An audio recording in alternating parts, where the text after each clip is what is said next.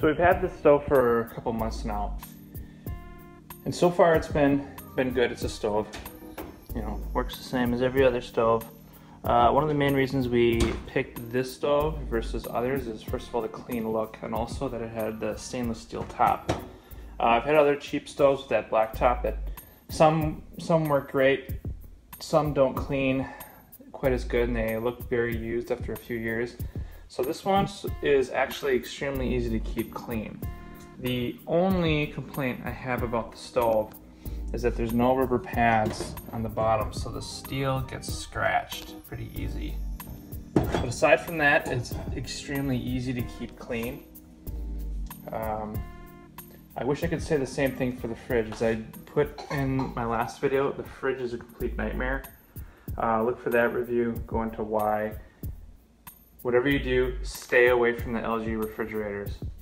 But the stove, at least so far, is excellent. Let me know what you guys think. Talk to you next time.